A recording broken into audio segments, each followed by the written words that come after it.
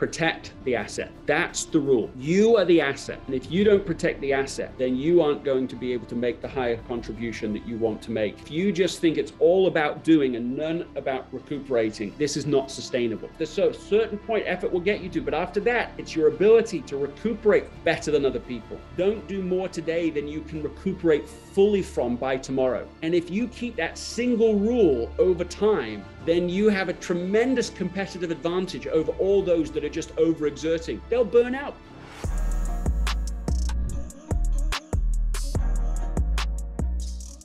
How do I have an edge if it's just about not going harder than most of them are willing to? Well, there's two things to break apart here. Okay, so the first is it true that putting in more effort gives you an edge over the people that don't put in more effort? And of course it is true under some circumstances. There's lots and lots of evidence to support that. But even there, one has to be careful, because you can't just take an example of someone who's put in massive effort, got massive results, and take from that, well, therefore if you put in massive effort, you'll get massive results. Because what it doesn't allow for is all the bodies along the way. So you can find an entrepreneur, and we could certainly do it together. It wouldn't take much, that work 120-hour weeks kind of thing, 100 hours perpetually and so on, and go, well, that's what it takes. And it's like, yeah, but I can point out for every one of those, we can find a million examples of people who started to do that. And what they actually got was in debt, broken relationships, broken health, and they didn't get written up in the Inc. magazine because there's no story, there's no success. Right. That's the hook. So you have to be careful in any strategy one recommends. One has to look at not just the successes of that strategy, but all the people who failed pursuing the same strategy. So that's like the first thing one has to be at least wary of. And then the second thing I want to break apart from what you're saying is like, even if it's true that a certain message gets you, off the couch, and run it, get up and run. You're not running. You got to do something, right? Like, so even if a certain message gets you moving, one has to be careful about how long it is relevant for. Yeah. For example, as I work with insecure overachievers, one of the things I notice is that, well, a friend of mine pointed this out. Let me just share the story. So this is an Ernst & Young Entrepreneur of the Year. He was one of the first people to help create a company that provided for-profit microloans. Mm-hmm. So microloan had been established, but they said, well, how do you scale it? And they said, well, actually, we know how to scale things. You just have to bring in the right sort of management consulting from the outside. You get the right, investors involved, so you can scale it that way, and you do it for profit. That's the difference. And at first, it was like it was being criticized, but eventually, it just grew into like multi-billion dollars worth of this stuff. And he's traveling, he's in 3 continents a week. I mean, he's just like living the dream. He feels he's doing what matters and so on. And one day he's just asleep at night, and he heard a gunshot go off. So he wakes up in bed, he's looking around like, what happened? And his wife's still asleep, his kids are still asleep. So he's like, okay, I guess I dreamt it. A couple of days later, it happens again in the middle of the night. Then it happens a few days later in the middle of the day. And he's like, okay, something is off, right? Physically something's off. And he goes to the doctors and they do a bunch of tests. And it's more complicated than this. But one of the things he said is, you got to sleep. You have to rest. Like you're pushing yourself so past the point of healthy renewal that it's, your body's having to use up resources that it can't, recuperate from. So you're burning out. And so he says, like as a classic overachiever, he says, I don't need 6 weeks like you're telling me. I'll do this in 2 weeks. Like I'll recover faster than anyone else. And so he goes home, he's like, okay, I'm going to sleep. And he was amazed to find he could sleep 16 hours a day. And at the end of 2 weeks, he goes, oh, I'm still not recovered. I clearly do have an issue. And he crawls back to the doctor. He's like, okay, what do I have to do? Well, what he had to do eventually was take out like a couple of years of like recovery. He had to step aside as CEO of his business. And he just broke his heart to have to do that. And he summarized this. He's talking to a group of leaders as he was sharing this with us. And he said, I'll summarize the whole lesson this way. Protect the asset. That's the rule. You are the asset. And if you don't protect the asset, then you aren't going to be able to make the higher contribution that you want to make in the world. If you just think it's all about doing and none about recuperating, then it's a false, this is not sustainable. And he added one more observation, which comes directly to your point that you were making before, which is he said, if you tell an insecure overachiever to run a marathon, they know how to do that. They know how to set the target, make it happen, get going, show the progress, put it on social media, all the rest. He said, they know how to do that. If you tell an insecure overachiever to go take a nap, they don't know how to do that. That's counter to the whole way that they've been developed and programmed. And that's the real challenge. And so now that comes back. What you said originally, you said if it's not true that more effort gives you an edge, well, what do we do with that? Because the whole thing's spinning upside down now. And that's my response to you is yes, there's a certain point effort will get you to, but after that, it's your ability to recuperate better than other people, to keep your mind sharper and clearer than other people. And if I put it in one rule, it would be this rule. It's don't do more today than you can recuperate fully from by tomorrow. And if you keep that single rule over time, then you have a tremendous competitive advantage over all those that are just overexerting. They'll burn out. They're burnouts. Maybe it won't happen in 6 months. Maybe it's 3 or 4 years. I mean, take podcasting. Here we are having podcasting. It's totally true. The number of people, I think the stats are something like only 10% of podcasts outlive 3 episodes. Yeah.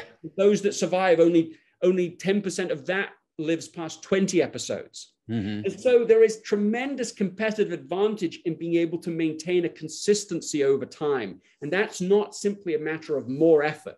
It's actually a matter of building boundaries that protect our tendency to over effort things so that we're here tomorrow, still here 10 years later, still here, still contributing. Mm-hmm. And so to me, it's not that what you're arguing, I think, is inherently wrong or always wrong. I'm not arguing that.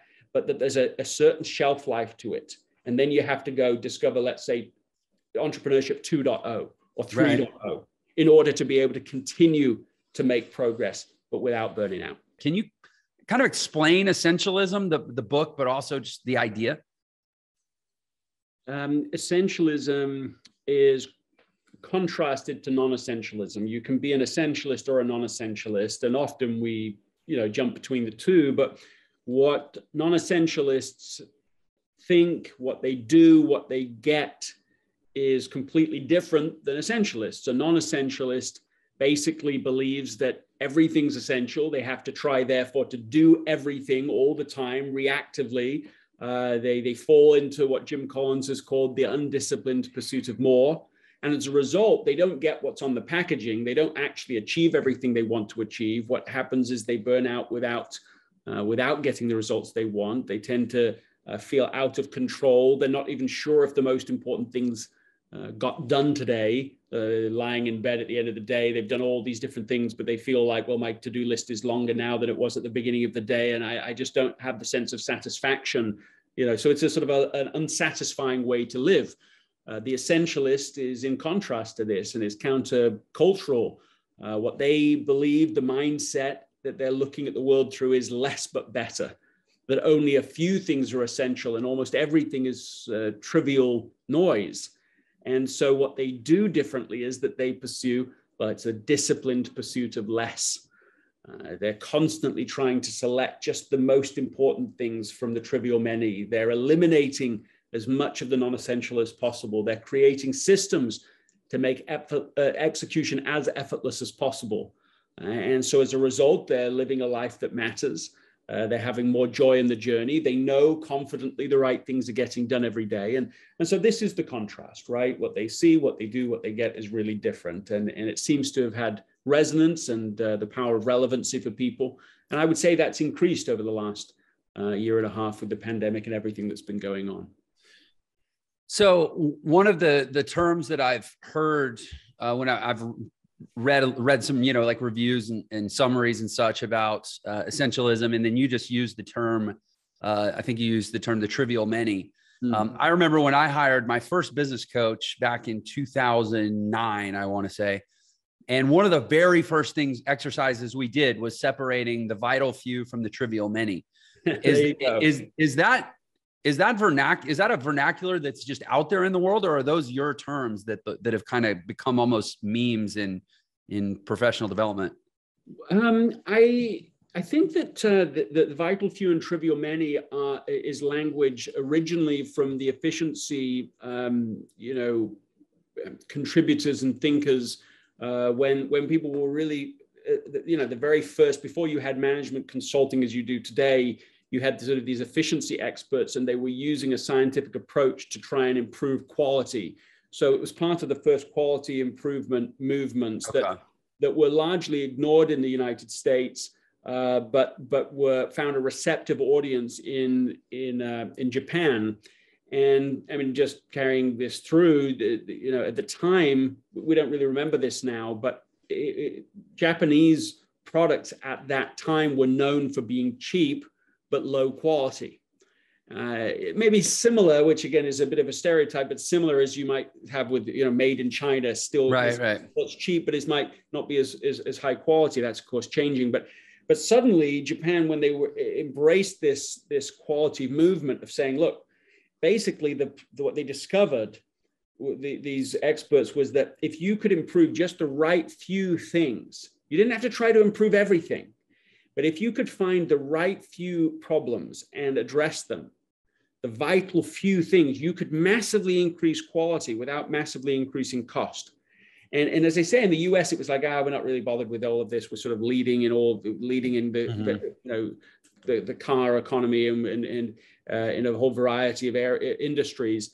So there was no sort of pain point, but in Japan, there was a great pain point, and they embraced it. And this is how it literally shifted Japan into becoming, at one time, the second largest economy in the world, known for its quality all around the world, suddenly taking over the car industry globally.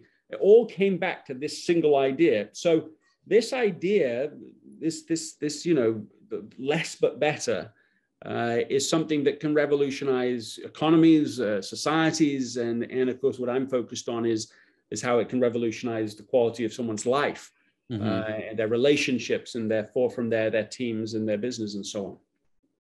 So that term, when you said that, I thought, okay, that's basically lean manufacturing. It's kind of, I think that thing that sourced from, I think, Toyota. And I forget the story, but there was some American guy that went over there and learned all about it and brought it back. And then there's this concept of Kaizen that I think is pretty interlinked. That's pretty much what you're talking about, is that movement? And I'm not speaking about with any authority because I don't have it, but yeah, exactly. But you're exactly right still. And so eventually, after it was transformative, within Japan, it was then, a little paradoxically outsourced back into American manufacturers that suddenly were saying, okay, there is a different way of doing this. And so by that point, it became known. I mean, Toyota was certainly one of the most famous companies for this. And the Toyota way became significant. And I don't know, this is getting a little meta, but Toyota actually started themselves to literally fall into what Jim Collins has called the undisciplined pursuit of more. So his analysis, where he used that language, is he was studying great companies that were falling from their greatness. It was in a book that was probably the least read of Jim's books, but I really love it, and it's called How the Mighty Fall. He identifies 5 phases that once great companies go in. Undisciplined pursuit of more is one of them, but it goes on, and stage 4 is where you're suddenly grasping for salvation, because you suddenly become aware, we have a problem, but we don't know what to do about it. And quite famously, the CEO of Toyota, this is a few years ago now, but wrote to his own employees saying, we are at stage 4 as a company. And it was in part his attempt as a wake-up call, but maybe it was also just him stating reality as he saw it. But this is sometimes the risk of success. Success can become a catalyst for failure. because it often masks problems that are happening under the surface. And I observed this myself in Silicon Valley companies, and they seem to go through a predictable pattern that they would be focused in the first phase, and then that would lead to success. And the success would breed so many options and opportunities that they would start to plateau in their progress or fail altogether, because like success breeds so many options that you become disfocused. It undermines the very things that led to success. Well, that was a pattern I noticed. I call it the paradox of success. But I didn't just notice it in companies. I also noticed it in individuals within those companies, that we individually can start taking on so many things that we start to feel, well, we wouldn't say plateauing in our progress. We wouldn't use that language, but people start to feel busy, but not necessarily productive. They feel stretched too thin at work or at home. They feel like their life is turned into something where they're just constantly hijacked by other people's agenda for them. Mm-hmm. And all of this is a personalized example of this business phenomenon. And that's something I think people, everywhere seem to be able to relate to now. So was that the impetus for the book, was to take these, what were fundamentally business principles and try to bring them into the essence of individual life? Yes, I'm sort of, the place I play is sort of where business meets personal. And so I continue to work with basically all of the major tech companies, but also across industries now. I'll work with organizations, but what I'm always drawn to is ideas that can work at whatever level of human application you want to apply them to. Mm-hmm. So you can apply them. I mean, actually, it's more than just a thought experiment. These ideas, if they're true ideas about how human flourishing and failure work, then it can work at the societal level. It can work at the organizational, team level, interpersonal level, personal level, or even intrapersonal level, right? So I'm always interested. I don't often describe or talk about this, but I'm always interested at finding something that works at every extrapolation, that it remains true. And so I find it, I find it especially fascinating where you can see things that run like a gold thread through all of it. And so somebody can then apply it at any level they want. Once they have the mindset, they can say, okay, well, how do I apply this to just me and my life? How can I apply it to my relationships, my teams, my business, and so on? And essentialism is in pursuit of that kind of application, and so is effortless as well. But both books are trying to say this is something that applies, the full spectrum, the full stack of human experience. Mm-hmm. Well, I feel right at home there. That's an interesting statement you made, because I find myself doing that a lot, where I'm trying to take, because my work, I teach entrepreneurship and I teach entrepreneurialism, which I don't think are the same thing. Mm-hmm. One's a vocation and one's a philosophy, if you will. Mm-hmm. But what I'm really interested, I mean, even the name of this show, what I'm interested in is unlocking human potential. And I just happen to think that entrepreneurship is a great crucible in which to do that. But I'm always looking for ideas, like you're saying, that, kind of these unified field ideas that work at the macro and the micro. And even I'm listening to a book right now on like quantum physics. Yes. Because there's these things that happen in little tiny scales that are like, I think, really profound truths about human existence. And I'll share one of my little kind of casual examples.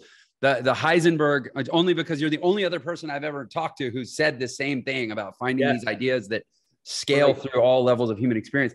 The Heisenberg uncertainty principle says that you cannot simultaneously measure the location and the momentum of a particle. And so, if you take a snapshot of the momentum of a particle, in other words, its trajectory and its acceleration, it creates a wave equation that makes for variable location. But if you actually quantize the location, it creates a wave formula that creates variable momentum. Right. So, and I actually think that's how we are, that if we actually try to stop and figure out where we are in time and space, we lose momentum. And it's Right. actually more important to be focused on our momentum and our trajectory and our acceleration. And that actually gives us almost kind of a stoicism about the present, because it doesn't matter. It's only about where we're headed. So anyway, that's an example. But yeah, but it's so fun, right? Because all truth can be circumscribed into one great whole. So it's all interrelated. And so I find it endlessly fascinating, to be able to try and connect the dots. I'm doing some new research now that has me absolutely fascinated, and it's seeing the world through a particular lens and rediscovering everything through that lens. Essentialism did that by saying, look, what if you looked at the world through only those things that are most important? In the book Effortless, I'm trying to do that by saying, look, what if you looked at the world through the lens of how can I make these things, how am I making everything harder than it needs to be?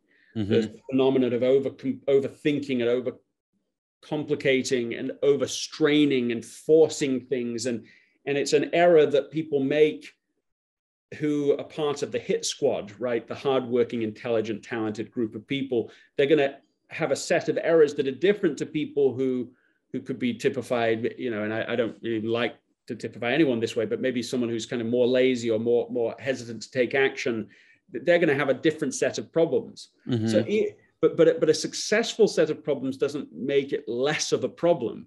You still have to figure out how to be successful at success. And so Effortless is an attempt at that. And I think it has relevance because successful people have dealt with the last 18 months in a predictable set of ways. So they have done it, the highly engaged people that are on the edge of exhaustion, even before the pandemic, have doubled down on the assumptions that they believe will lead to greater success. And in a lot of cases, it has led to success. I mean, I'm working with CEOs all the time, literally, let's say maybe double or even triple the demand of where I was at pre-pandemic. So I'm having conversations constantly with leaders who are facing this oddity of we've actually had incredible results, but man, people are being burned out. And we can see people leaving that we'd rather not have leave. And we're seeing the turnover. So the results are still on the surface look great, but they're very concerned about, well, we can't sustain this for another 18 months. So there's a hunger for saying, how can we get breakthrough results, but without burning everybody out? Yeah. And that's a non-trivial problem, because if you've been rewarded for harder and harder work in your life, and if you've actually got great, sort of set of results over the last 18 months through pushing harder and doing more, and there's no more room, you've run out of space, you're running out of energy, and yet the pressure is to still go higher. And so I think about this as as a 10x dilemma, which is that overachievers want kind of all the time to get 10x results, but no overachiever can work 10x harder. And once you put those together, once you face that dilemma, the reason for writing Effortless becomes self-evident. The reason for reading it becomes self-evident, because you go, well, I have to find an easier, smarter, simpler, better path to better results. And I need to stop distrusting the easy. Just because I think hard work is a virtue doesn't mean ease has to be a vice. That easy does not equal lazy. It's like you suddenly have to open yourself up to this whole possibility and this different, I think, counterintuitive paradigm. It's counterintuitive for anyone who's an insecure overachiever, of which there are many. Let's say the majority, maybe everyone. I think you're probably talking to one, frankly. So I hope you don't mind if we camp on this idea for a while, because I need some therapy. Yes, well, we do, but that's the right word for it in a sense, because once you become a certain level of a performer, no one's talking to you about these subjects, and in fact, if you listen to sort of any of let's say the majority of the 1980s kind of thinking, no pain, no gain, give everything, do more, you can kill it. Like all of that language will actually hurt your performance. It's good from 0 to 60, but it's really bad from 60 and beyond. And so what gets you here won't get you there. But if you try to do more of what got you here, then what will end up happening is that you end up paying a great price. You'll price in your health. You'll be sleeping less and less, and it will pay a price in your most important relationships. It's absolutely predictable, because they're like, man, there's nothing ever enough, and you just more and more, and more and more time and more effort. We matter less and less, so it damages relationships. So it burns yourself out physically, but it doesn't stop there. It burns out your relationships, and it can even burn out whole companies, because it's all this, it's this one paradigm. I liken it sometimes to bloodletting, right? For 3,000 years, now, don't get me started on bloodletting. I shouldn't have done, but 3,000 years from ancient Greece, Egypt originally, Greece came through Rome, it came into the Middle Ages, into the whole of Europe. This thing, there's evidence, I didn't know this till recently, there's evidence to suggest that King Charles II was effectively killed, I'm exaggerating it, but effectively killed by bloodletting. He had a seizure, and they just took 24 ounces of blood from him, weakened his whole system, so finished him off. And also George Washington. I bet you didn't know that. I've never heard that before. I've read a lot about the founding fathers, but that was part of the complication of his treatment at the end of his life, was that they were performing bloodletting on him. And of course, this did almost no one any good. The dominant paradigm for 3,000 years, and the whole time it's false. The whole time it's fake.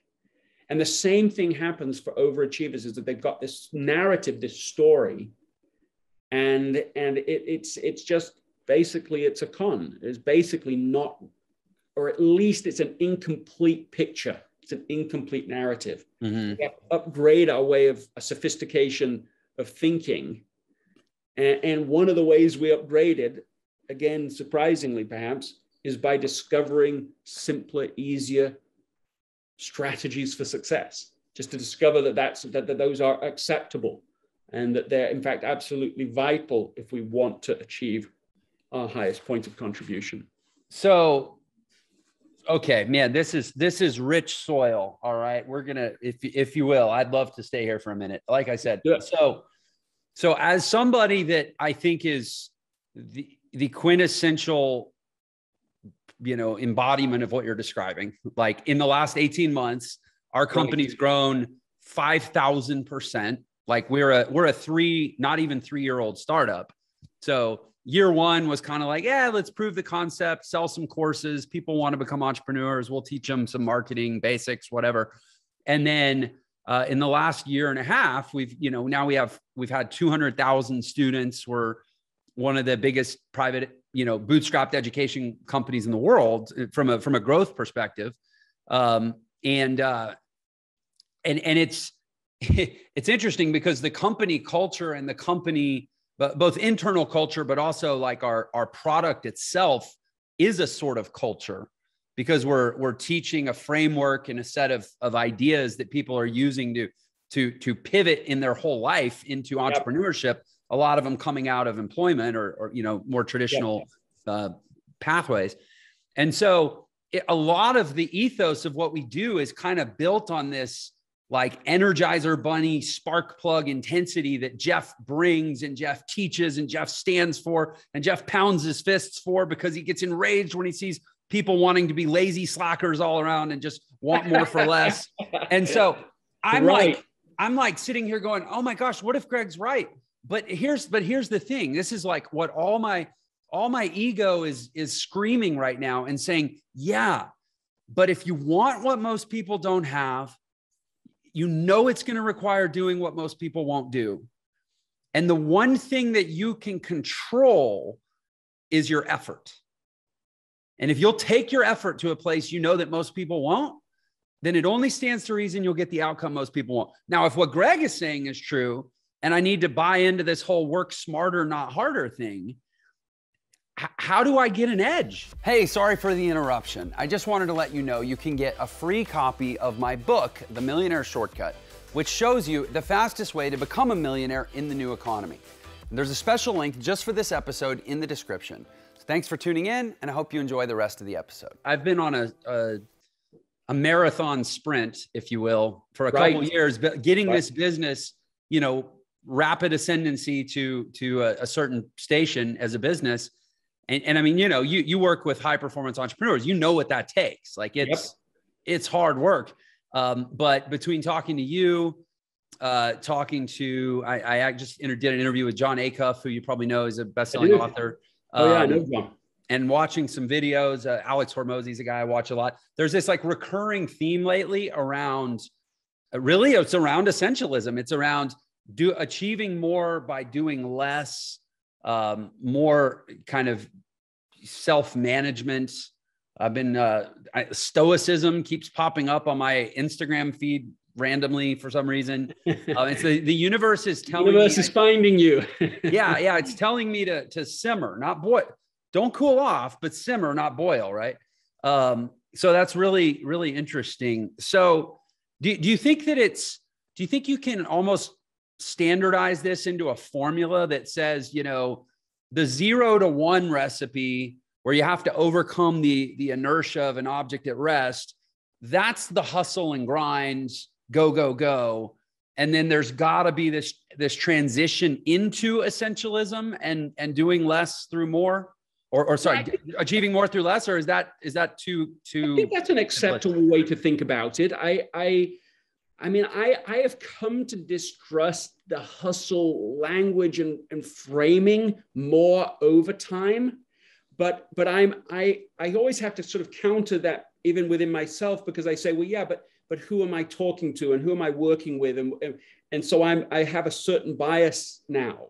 Because you're working with people that have already arrived at a certain level, right? I think there is a risk of that. So I think I would say, yeah, it seems like an acceptable way of thinking about it. There's a 1.0 version and then a 2.0 version. And it's interesting you mentioned John, because I was reading his excellent book, Soundtracks, and one of his, you know, as you know, because you just interviewed him, but the whole premise of the book is that we have certain mantras that we say to ourselves, certain soundtracks that we have on repeat. And some of those are really healthy and positive, and lots of them aren't.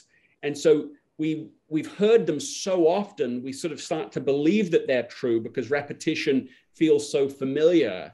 But actually, they're still, you know, like bloodletting, they're still totally wrong, even if they're commonly believed by ourselves or by others.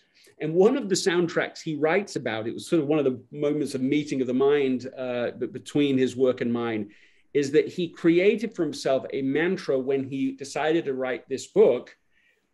His wife had come to him and said, you know, John, you're really not fun to be around for the 2 years you're writing your books. And then the 2 years you market them afterwards, you're really not fun to be around. So that means, like, you know, her feedback is you're never fun to be around, right. And which is an exaggeration. He has a great marriage and he's a great dad, a great husband in lots of ways. But he said, okay, so the next time I write a book, I'm going to take the feedback though. And so he said, because in writing, there's this mantra, this idea that writing is so hard. It's so terrible. There's a quote that says, all you have to do is get yourself to the typewriter and bleed. That's all you have to do. And that message is easy to believe. And then, of course, if it's not awful, you think, well, I must not be doing it right. I must not be trying hard enough. And then it all gets confusing. He said, okay, what if I took a different mantra? And he chose this mantra. He called it light and easy. What if I just, everything I do on this new book, every time I sit down and write, just be light and easy. Do this the light and easy way. What if that will work out? And I think what happened for him is he ended up producing the best book he's ever written. And that's an opinion, but I think it's a terrific book that he's written. And it was through a light and easy mechanism, not a force it, grind it, stress it, hurt it, painful approach. And so it at least gives you an option. It says, well, what if I'm just I'm doing it the hard way? I actually believe now, and I believe it more confidently now than when I was researching the book, and more than when I wrote it, more than now that I'm teaching it, like, because the evidence is gathering for me that there really are two paths to execution, two paths to results. One is the harder, heavier path. It can produce results, but has all these unintentional externalities we're talking about.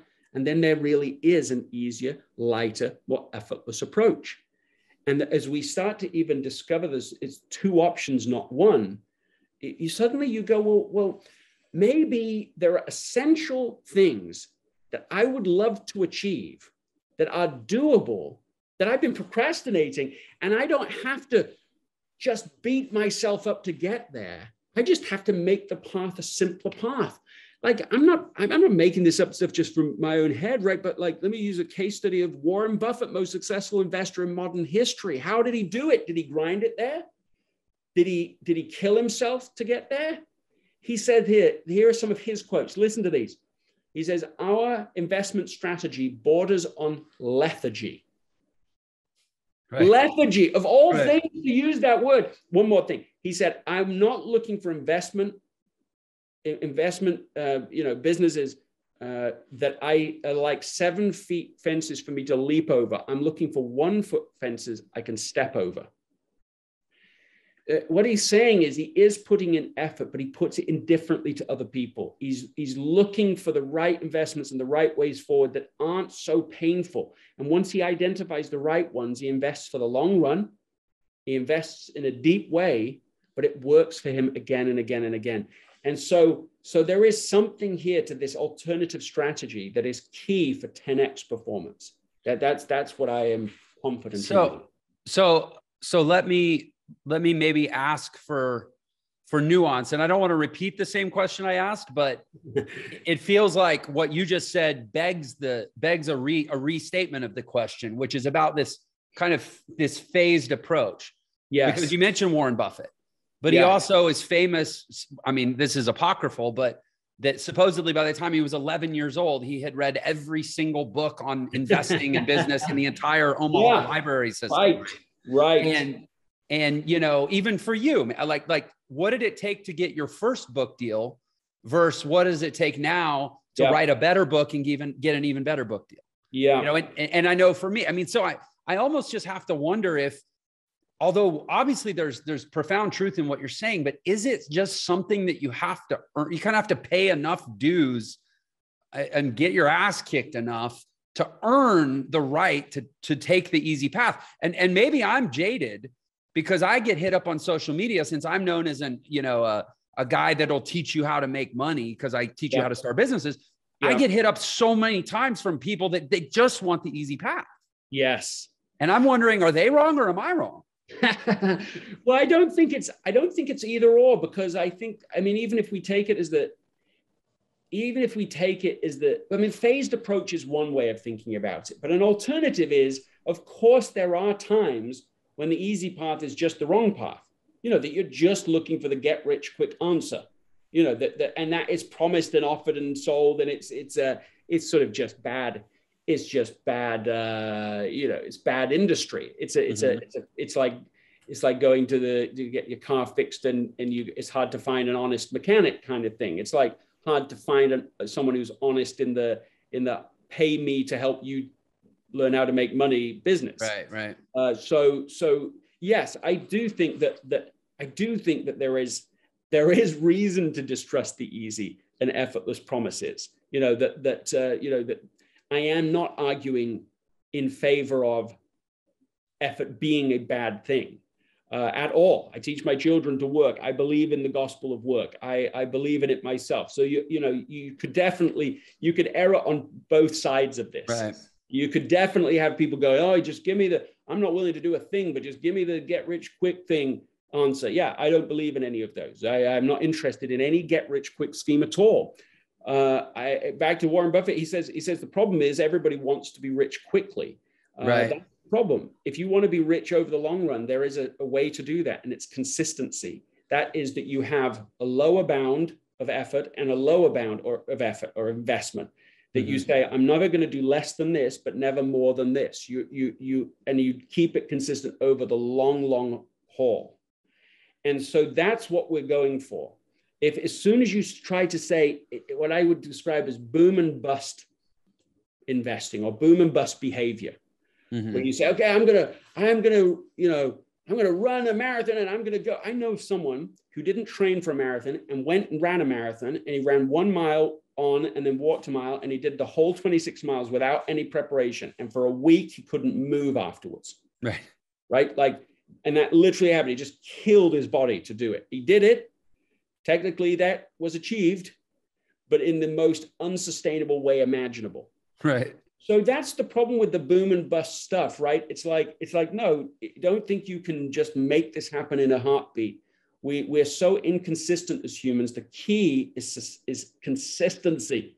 Can you figure out systems, habits, yes, support systems as well, that help you to consistently do things over time?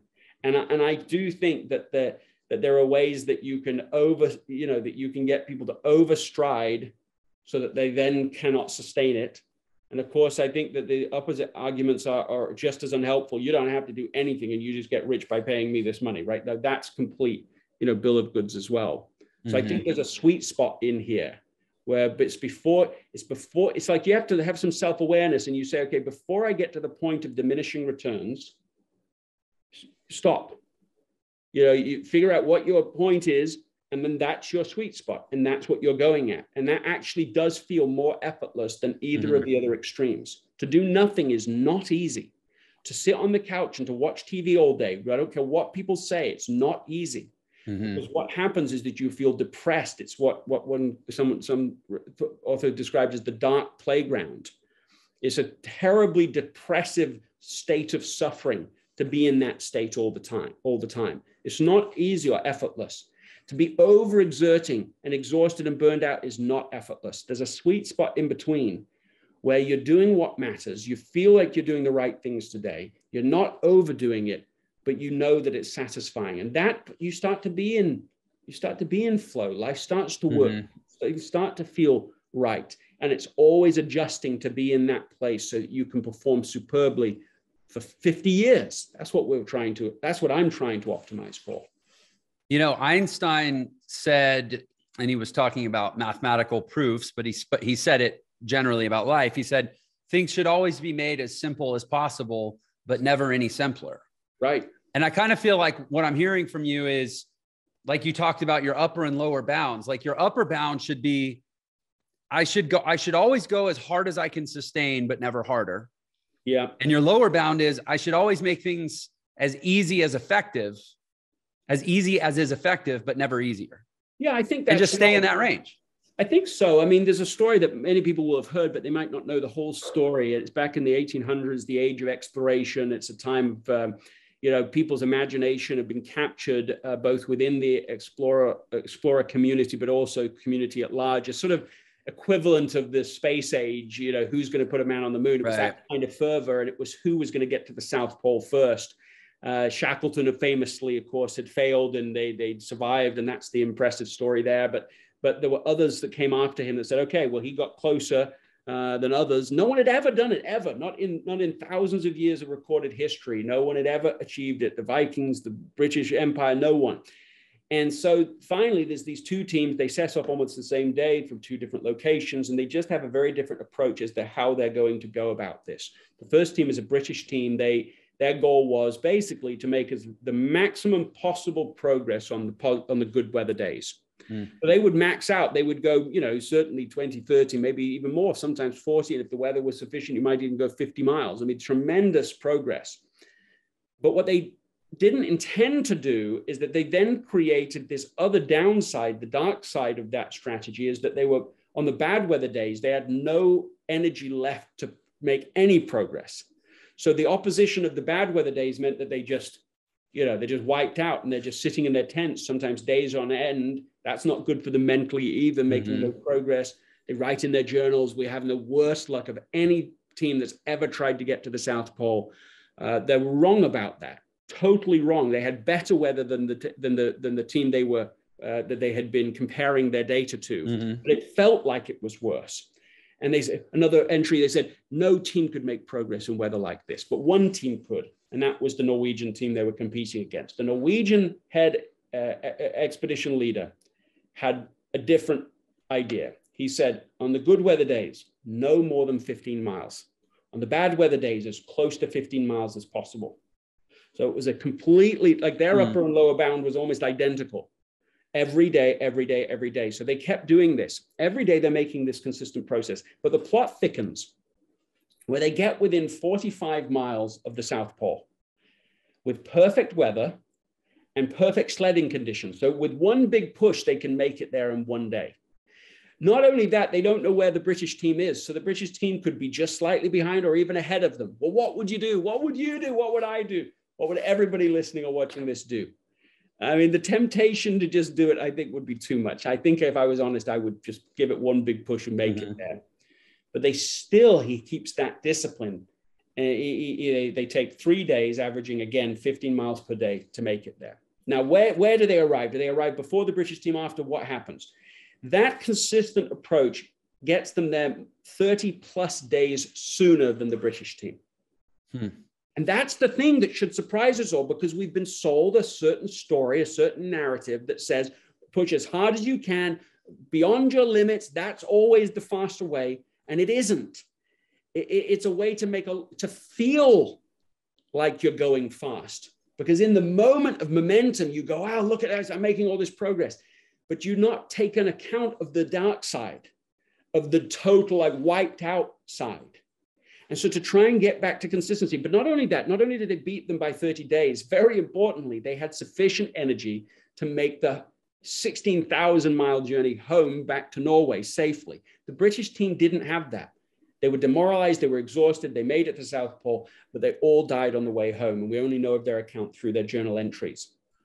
If you go back and read the brilliant biography, it's called Race to the Poles. And in that, it's a very, very well-written biography of that experience. The biographer uses a phrase that just jumped off the page to me. I could hardly believe it. I hardly believe it still. He said the Norwegian team made progress in their pursuit, here's the phrase, without particular effort. That's the phrase he used. It's unbelievable. It's impossible. It's an unthinkable thing for him to write. It was the physically most arduous goal that anybody in the explorer community, in the world at large, could devise. And yet they were to achieve their goal without particular effort. It's a monstrous thing to write. What a shocking thing to say about such an achievement. And of course, I don't believe for a second, well, the account is obvious. It's not that they put in no effort. That's obvious. It is challenging. It's challenging almost every day in various ways. And yet that isn't the typifying description of the experience. That's not what it was. Yes, that was part of the journey, but it wasn't actually the defining trait. Consistency was the defining trait. And if you figure out how to be consistent at something, be consistent in my marriage. Right? I want to be consistent. I don't want to be great for 1 week and rubbish for 3 months and then great again for a week. I mean, that's not going to make a great marriage. And I'm 21 years into this, right? And I got to live my marriage in a way that it lasts forever. And the same for an entrepreneur, right? You have to figure out a way to be able to be successful for a long period of time and consistency. You know, how do you make it as effortless as possible to be able to do the things that are the most important things? To me, that's a thought experiment worth spending at least a portion of our time on. So that we can get this balance that we've been talking about, right? So it seems like then, because again, you know, I live as an entrepreneur and an educator of entrepreneurs. Right. You know, I live, although idealistically, I live in this abundance world where there's, you know, everything is plentiful and there's, you know, room for everyone to succeed. But in purely capitalistic terms, there's always this slightly like zero sum aspect of like, you know, I gotta get mine, right? You know, not everybody wins in capitalism, sadly, or I don't even think it's sad. I actually think that's just the way it is. But my point is, so as somebody who's like, I don't know that I will ever get my brain to stop asking the question, well, what's the edge? What's my edge? Right. Yes. In a competitive marketplace. So it sounds like the edge then is about how do you, and I'll use like an automotive metaphor. How do you tune your engine so that your optimal rate of consistent output is higher than the next guy? And I use like 55 miles per hour, right? Was supposedly the optimum speed to run a car for, you know, speed of covering ground coupled with the balancing the concern of energy consumption, right? That's why they passed speed limits during the oil embargo in the early 70s. And so the theory was, oh, well, every car runs best at 55 miles per hour, but not every car runs best at 55 miles per hour. Yeah. Like a Porsche runs better at like 95 miles per hour. Wants to go faster. Yeah. Tesla. And so how do you tune your engine? So, and it's like the sharpening the saw idea. Cause like I want my consistency to still be faster than the next guy's consistency, right? Yeah, well, first of all, I like that metaphor. And coming back to the real question, because the real question you keep posing is, how do I have an edge? Yeah. And I love that question. I think that's a really solid question. And it's just to not have the answer immediately be, well, it's to work harder. That's all it is. It's just saying, well, that might be the answer. That's one strategy. And it definitely works. So there are plenty of examples that is true for. But what about the times it's not true? Or what about, what if you get your edge by making things simpler than your competitors? Mm-hmm. That's a very different strategy. But like, how about, let's have an example. Okay, if you and I could go into a time machine. Let's go back to 1972. We get out. We can invest $1 in every company in the S&P 500, right? $1. We get back in the time machine. We go forward 30 years. Now we get out of the time machine. Which company gives the largest return on your investment over that 30-year period? I mean, I kind of want to put you on the spot now, but I don't. Yeah, well, so from 70 to 2000? 72 to 2002. I'm not even gonna. We're almost out of time, so I'm not even gonna waste your time. And you know what's fun about this is that even if we had an hour, unless, and not just you, I'm not trying to put you on this, but that wasn't really the point. I've done this with whole audiences, even the audiences of 1,000 people, that kind of thing. And we can go on to the point of it being painful. No one will ever get. The only way anyone ever guesses it is they don't guess it. They just cheat. They just go online and they get the answer. Right. The answer isn't Apple or Google. The answer isn't ExxonMobil. It's not McDonald's. It's not like, it's Southwest Airlines. That's the answer. Okay. How did they do it? Now, I'm not saying there was no effort, but that wasn't that's not the primary differentiator. And they didn't try and do everything for everyone. That is definitely not their differentiator. What gave them the edge was simplification. They removed all sorts of things that the competitors thought were absolutely necessary. There's this great example of when like the competitors were all creating, they're all investing in this same system, a same digital technology system for printing your tickets. And because everyone else was doing it, it started to feel like, well, if we don't do it, we're going to be left behind. And either that's not great. And it's going to cost them $2 million to install it. And that's just, then it costs them maintenance costs year after year. It is a multi-million-dollar investment. And they're talking about it as a team. And somebody said, well, do we even care what somebody else thinks is a ticket? And they're all like, we don't care. We're trying to do a different thing here. We want to be different to them. And it's like what you're saying, we need an edge. And they said, well, let's just use our existing receipt machine and we'll just print on it in big letters, this is your ticket. That's exactly what they did. They saved millions and millions of dollars, tons of effort, and they sidestepped what everyone else was doing, and they got an edge by doing it a simpler way, an easier way, in fact. That's an example of like, if you can invert the problem, right? Now that one way you can invert it, oh, no one else is doing anything, I'll work harder. That is its own kind of inversion. But once you're past a certain point, the bigger inversion is to say, not how can I do more to get better results, but you say, how can I make it easier to get better results? How can I rethink this? So you start to have mental exertion over physical exertion. You start to create space to think and be smarter than the other people. And that's what Southwest has done in many, many instances. And that's why they've been able to be so incredibly profitable over such a long period of time. That's Southwest. We could do the whole same story just about. But for Apple, most valuable company on the planet, depending on what day it is, did they do it by simply working harder than everyone else? Well, it's not like they haven't put effort in. You can't question that. But that's not been their primary competitive advantage. The primary one is that they've removed complexity. Others did it more simply than their competitors. And you can say the same. We could keep going through examples.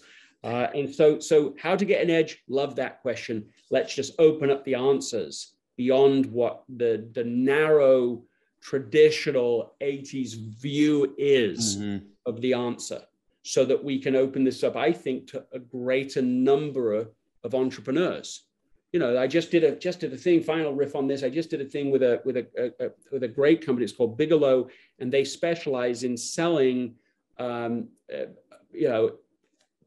entrepreneur, owner, manager businesses. So started by the entrepreneur, they've built it for 25 years. Now they want to sell it, but they're worried about it. They don't want just the highest price even necessarily. They want the right next owner to take over.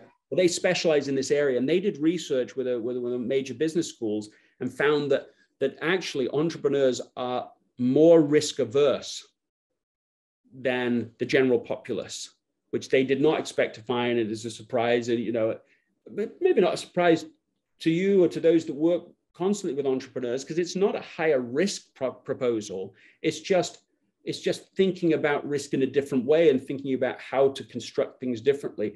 In that same way, I think we can dislocate some of these narratives and stories about entrepreneurship from what actually works, from what actually helps. It might not make the front page of the Wall Street Journal, but in a way, you don't want to make the front page of the Wall Street Journal. You don't want to make it, you don't want to have to suddenly a peak experience that gets the news, and you don't want a sudden fall from grace that you often get with the same kind of high risk strategies. What you want is to just be consistently performing well, maximizing your personal and family freedom while also delivering great value to other people over time. That's really the entrepreneurial promise from my estimation. And I think Effortless and Essentialism, I think both books, both sets of ideas can be a helpful part of the conversation. So I have an observation, but I want to make sure that everybody knows, because I started off talking about Essentialism, which was that was your first book? That's right. It's my first big solo book. Yeah. And you have Effortless, which how long has that been out? That's relatively new, right? It's just a few months, but yeah. It's a New York Times bestseller, and it's been performing better than Essentialism did by the same time. So I've been very, very fortunate. And I think it's because so many people are highly engaged, but just teetering on that edge of exhaustion. I think it's had the power of relevancy for that reason. It's definitely timely. I think that's for sure. So obvious question, silly question. Was it a much easier book to write? That's a good question, right? And I'll give you an honest answer. I think I made it, that question, I think one of the best questions in Effortless is, how am I making this harder than it needs to be? Mm-hmm. And I made it harder than it needed to be in one way almost throughout the whole time. And that was that I spent too much time just worried about it, just worrying, and the truth is if you've got enough time to worry, then you've got enough time to be grateful, for example. And I instigated a new rule. It's under the category I would describe of a sort of radical gratitude or something. Every time I complain, every time I worry, I will say something I am thankful for. And what I learned from that is that everything, that single strategy will make everything, no matter what you're doing and no matter how hard it is, it will make it a little easier. And ingratitude, or just, we don't think about it as ingratitude, but when we're complaining, when we're worrying, it will just make everything that much harder. Mm-hmm. Despite like that spy movie, I can't remember the name of it, but remember the movie, and it was this Russian spy that was over here, and whenever he was in a terrible situation, he would stay calm the whole time. And the other protagonist is like, why are you always so calm? And he just says, well, would it help? Would it help to be all bent out of shape? Would it help to complain that I'm a victim of everything? It doesn't help anything to go forward. And so what I learned, and I learned it not just in writing the book and my errors in my approach to that, but also in when my daughter, I write about this in the book at the end of the book, but when my daughter became very, very sick and very suddenly and inexplicably sick, I learned this lesson, which is if you focus on what you lack, then you lose what you have. And if you focus on what you have, you will gain what you lack. And so it's not that life isn't hard. Life is full of hardship, but it's the way we respond to it determines whether we make it even harder than it needs to be, or we find something that is a more humane, more healthy way to achieve productivity. Well, man, I have so much more I'd like to say, but in the interest of time, that's actually a pretty solid note to probably let just hang in the air. This has been a really great conversation. And only because I know from listening to you on Tim Ferriss that you are open sometimes, at least, to coming back on people's shows for second interviews. I'm hopeful that at some point I could have you back, because I think you've just given me as many questions as answers. But this has been wonderful, Greg. Thank you really, really for being a guest on our show. I appreciate you. It's really my pleasure. You've made it lots of fun, and I look forward to continuing the conversation with you later. Good. So I just want to kind of wrap it up. Essentialism, Effortless, a new book that's out. Where else can people go to get more from you? I know you have a website, social media. Please do share. Yeah, the only thing I would say to people, we have a newsletter we started not very long ago. It's called the 1 Minute Wednesday. People can sign up for it at gregmckeown.com, and it seems to be very well received. It's like we're trying to create just the shortest, most succinct 1 minute of like tune up around these ideas, and that would be maybe the one thing I'd recommend. If you loved that episode, then you're definitely gonna love this one. Check it out. I don't believe in writer's block. I believe in idea bankruptcy. My business is built off the strength of my ideas. If you are casual about your ideas, you will write a crappy book. So the first step is you gather ideas. Great, easy way to do that is to say, what's a question that won't leave me alone?